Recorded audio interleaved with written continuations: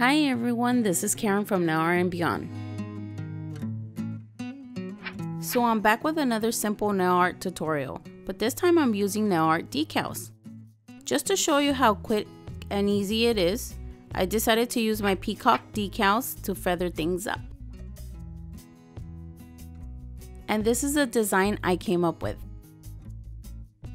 These are the materials I used, but use whatever you have. Make it your own creation. Breathe Light from OPI, but you can use any shimmery clear color. A glittery green striper brush. Don't ask me where the label went, but this is from Wet n Wild. It's Caribbean Frost. I will be using the yellow rhinestones for this design. And these are the feather peacocks decals that I got on eBay. And of course I had to have my wax pencil.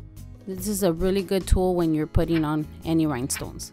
Don't forget your base coat. Let's get started. I'm using the ring and the thumb for my decals. I'm cutting out 3 decals, 2 for my thumb, 1 for my ring finger, while my polish is still drying. Don't forget, you don't want to smudge your polish with your decals. Once I know my polish is completely dry, I place my decals in a cup of water.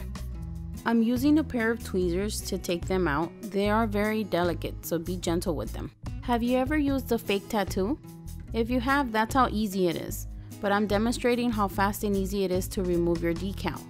Quick tip, if you're having a hard time removing it, place it back into the water for a couple of seconds and then try again. I'm using my finger to gently press out the water from the decal. If it's too wet, gently use a tissue to pick up the excess water. Don't worry, it won't fall off. When placing your decals, be careful, because once it wrinkles up, you won't be able to fix it.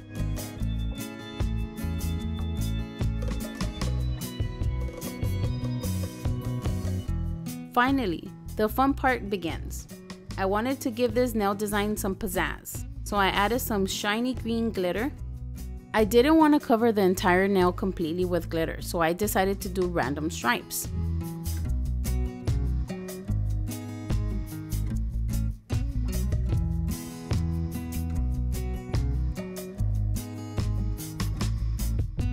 I'm using my favorite top coat to seal in my design. And while my top coat is still wet, I decided to add some yellow rhinestones, just enough to bling out the look.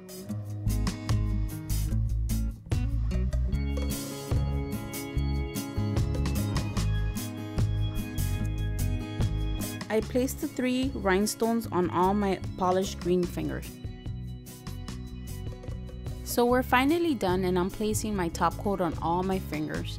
Don't forget to let it dry so you won't smudge anything. You don't have to be an amazing artist to be able to create amazing nail art. Follow me at Facebook and Instagram. If you enjoyed my video, please like and subscribe. And for full details and quick tips of where I got the best deals on my nail decals, don't forget to stop by nailartandbeyond.com.